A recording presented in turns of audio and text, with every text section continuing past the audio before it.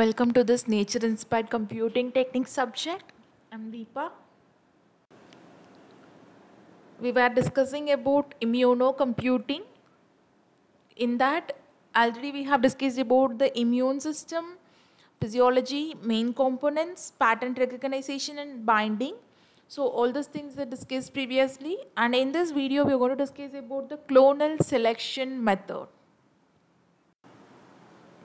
So this clonal selection theory, it describes that the immune cells are scattered in our body, so that will remain in the rest state until a pathogenic attack occurs.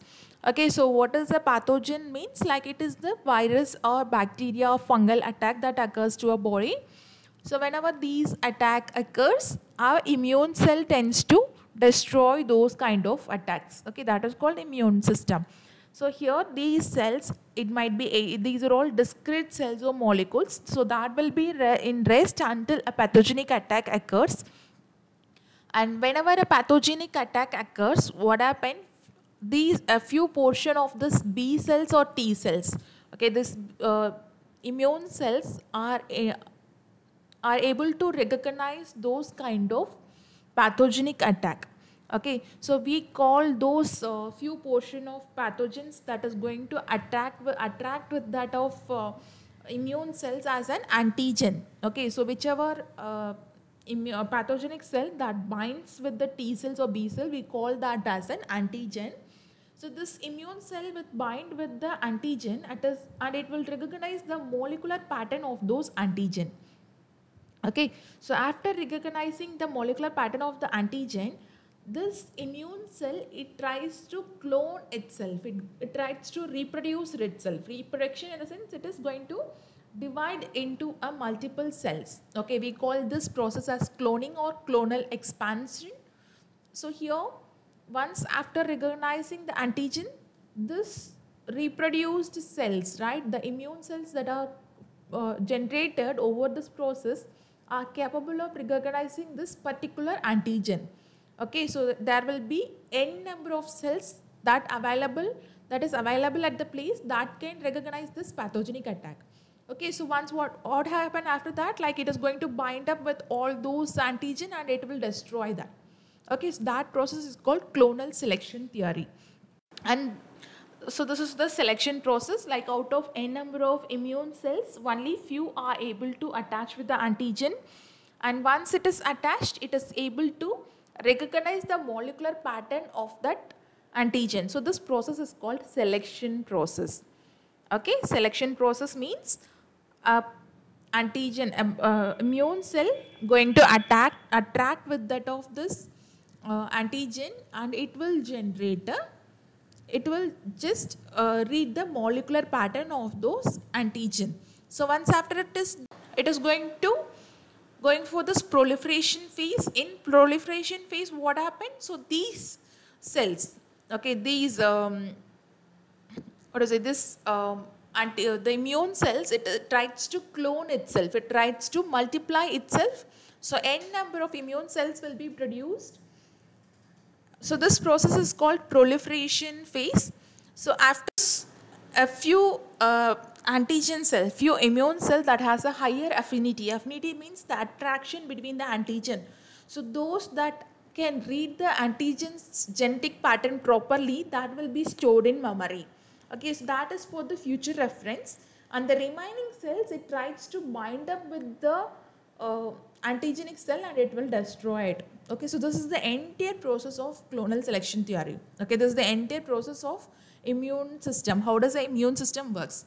First, our immune cell attract with the antigen cell and it tries to get the molecular pattern. So once it reads the molecular pattern, it will reproduce and clone multiple number of cells, multiple number of immune cells, and those cells are capable of recognizing this particular attack. And few of the cells will be stored in memory for future reference, and the remaining cells will bind up with the antigen cell and destroy it. So this is the entire process happening here. So next one is clonal selection. Like this clonal selection process is local. Local in the sense this bacteria or virus attacks in few places of our body. Okay, so those immune cells that are near to that attack area, right, that alone tends to clone. Okay, that alone tends to reproduce and it will just destroy that pathogenic attack. Okay, not throughout the body. The immune cells are scattered throughout the body. So whichever that presence near to that of the places, that alone will get activated and that alone goes to this mutation process or cloning process, and that will remove this pathogenic attack. And one more thing is the affinity, the attraction, when the attraction between the antibody and antigen is high. So here antibody is the immune cell and antigen is the pathogenic attack. Okay, it might be a bacterial cell or viral cell. When the affinity is high, affinity means the attraction is high. Okay, when the immune cell is attached properly to the antigenic cell, then what happens? It can read the genetic pattern properly. When the genetic molecular pattern of the pathogen is read properly, then the mutation rate is low. Okay, it means that when only the cloning happens, there is no mutation. Okay, the cells will get distributed, will just multiply itself, and everyone is capable of recognizing the pathogens. But in case if the affinity is low, then the immune cell is not able to read the genetic pattern properly. So in that case, what happened? The mutation rate will be high. Okay, so much variety of the genetic pattern will be produced, so much variety of the immune cells will be produced, and whichever has a higher affinity. So whichever reproduced immune cells has a higher affinity to this of antigen, so that will be selected for the proliferation phase and that will be stored in the memory for future reference. Okay, so this process is called clonal selection process. And now, why we need to store those memory cells? Why our body store those memory cells in those antigenic cell, immune cells into the memory, right? Like we'll see that. Here they have taken an example. Initially, when an antigen attacks, AG1 here it denotes an antigen. Whenever this antigen attack occurs, it has a lag time before responding to this AG1. That lag time is the time taken for preparation. Okay, so the time taken to recognize that some pathogenic attack occurs and we need to read, the immune cells need to read the molecular pattern.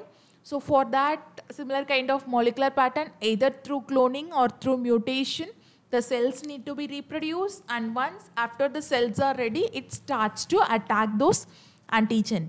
Okay, so this is the actual process. Whenever antigen attack occurs initially, this is called primary response. When the first time, whenever attack occurs, this is the step that is followed. And when the same antigen attack again, okay, so here it is considered that after few times, this both the AG1 that is attacked already and one more new pathogenic attack, AG2 is attacking at the same time. What happened? Our body already know how to react for AG1. So there is no lag time. Okay, only a few time taken to recognize this pathogenic attack alone, and it will start to respond to that antigen. Okay, it starts to defect that antigenic attack. But for this AG2, that is a new attack. So it again takes the same lag time for recognizing a pathogenic attack occurs, to recognize the molecular pattern, to mutate the cell, and then it will start to respond. Okay, so this is the general process. Primary response is whenever happens first time, this is the step. So once after happening it, what happened? We already know the genetic pattern. So we already know how to react for those kind of pathogenic attack. So whenever the same attack happens again, then the response is high, okay, than the primary response. And we have something called cross-reactive response. Whenever a similar kind of antigen attacks, we have AG11 that is similar to AG1. Okay, so in that case, the molecular pattern of the pathogen, when the molecular pattern is more or less similar, then our body knows how to react it, even if it is not much like that of AG1, but still our body tends to react faster than that of this previous one. Okay, so this policy is used for finding your vaccination. This is a base for your vaccination principle. And one more very important thing is like how to differentiate and self and non-self discrimination, like how to differentiate it. That is really important. So our immune cells are capable of recognizing a pathogenic attack, but we should know what is the pathogen cell and what is the actual cells that resides in our body. Okay, the difference should be known whenever. And one more thing is like even a bacterial attack, some new some useful bacteria are also there.